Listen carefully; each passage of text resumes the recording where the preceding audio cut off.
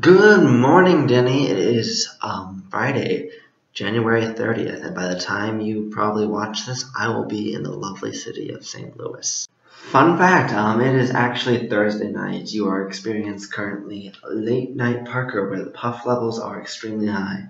I swear, today my hair was perfectly flat, but lots has happened since then.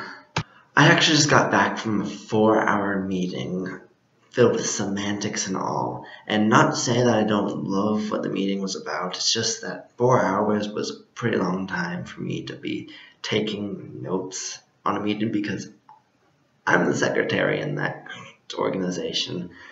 And as much as I love the responsibility, it was not my first choice. In addition to that, one of my close friends had a grandmother pass away last night, and I was very helpless to support her as I was taking a very, very long nap, and I did not even wake up, and I feel really bad because of that. In addition to that, I have many deadlines tomorrow, a 6-hour trip, as you could guess, and overall, I just am under a lot of pressure recently.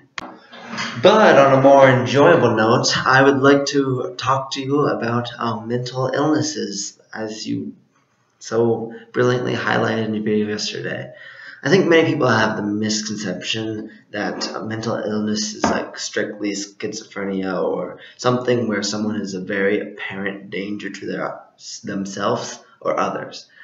People don't usually think of anxiety or mild depression. I say mild depression, I meant clinical depression, because there's no such thing as mild depression. It's how we choose to view it.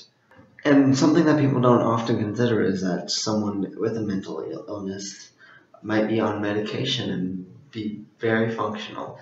They might not think that, wow, this person is much more than just, their illness. They are a person with their own personality.